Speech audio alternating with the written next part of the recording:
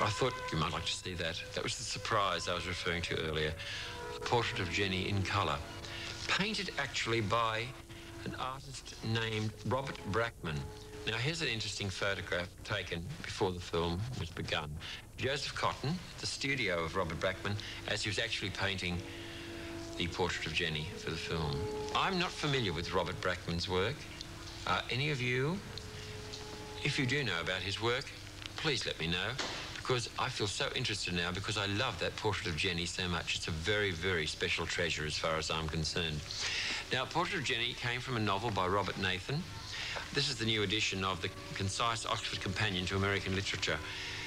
And I knew he had died only fairly recently, and he died in 1984, Robert Nathan. He was born in 1894 and died in 1984, which means that he was a very elderly man when he passed on, 90 years old. He was also the husband of actress Anna Lee, and among his most popular books, The Bishop's Wife. If you want someone special to read, find out about Robert Nathan and some of the books he wrote. His poetry is also quite exquisite. Portrait of Jenny, a film that means a lot to me and perhaps a lot to you as well. If you want to know some more details about which music of Debussy was used in the score of Portrait of Jenny, do not hesitate to get in touch with me, care of Network 10.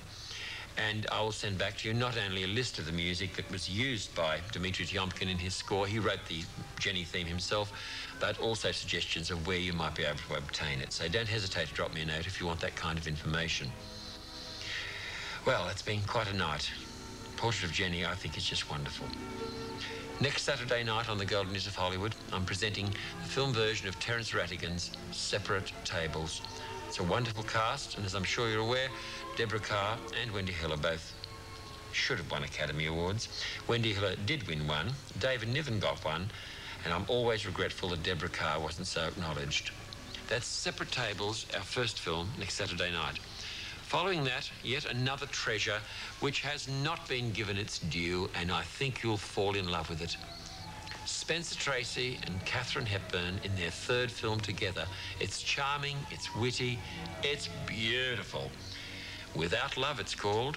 I saw it on my birthday in 1945 and never forgot it because I loved it so much. With Lucille Ball and Keenan Wynn, who got fabulous notices for their participation with Tracy and Hepburn. Be prepared to fall in love with them in Without Love. It's a wonderful program next Saturday night, and I'm so looking forward to your company. Good night.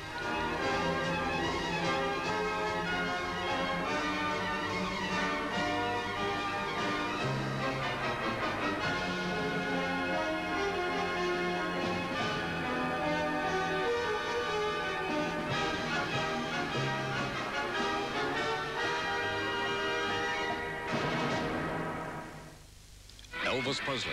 Millions of people, including some police, say he's still alive. Elvis was now living in England. Page One solves the mystery with rare footage. Page One, presented by Toyota Camry. Monday, 7:30 on 10. At the Fussy Furniture Fellow, we're dropping names like you've never seen before. Post and Rail Cajun dropped by $2,500. Bridgestone Senator Lounge dropped by $500. Berryman Dining dropped by $1,750.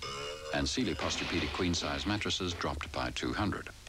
Every piece of furniture in store has been dropped to the lowest price ever, because everything's got to go by May the 21st, when we make the biggest drop of all. Sweet. It's a Cadbury Dairy Milk time of the day. Look what we've got. Time to share that Cadbury taste. Oh, come on, A share new it. Cadbury Dairy Milk Chocolate gives you the great taste and the goodness of a glass and a half of full cream dairy milk in every 200 grams. When everything feels like it's going your way, it's a Cadbury Dairy Milk time of the day. It was 8 p.m. on a Friday, and there was lots of planning to do. I needed nails, paint and a ladder. And plenty of timber, too. The day dawned, it was a beauty. I said a quick goodbye, then driving along, we passed some blokes still getting the same old line. Can't find it, but are you blind? But we headed for the sign that said we've got the flamin' lock. Bloke even found a smile. And gave a tip or two. Lucky I knew Mitre 10 had helped me see it through. Mitre 10. You need it, they've got it. You've seen them in LA Law, now see them in the outrageous comedy Assault and Matrimony. Jill Eikenberry and Michael Tucker are unhappily married and looking for a way out. Not through divorce, but a series of bundling attempts at murder. The Abduction of Kari Swenson, based on the incredible true story of the Olympic bronze medalist. Tracy Pollan stars as the biathlon champion abducted by two bizarre mountain men. Only a remarkable athlete can survive. Assault and Matrimony and the Abduction of Kari Swenson from Rockvale Film. Monday nights. Or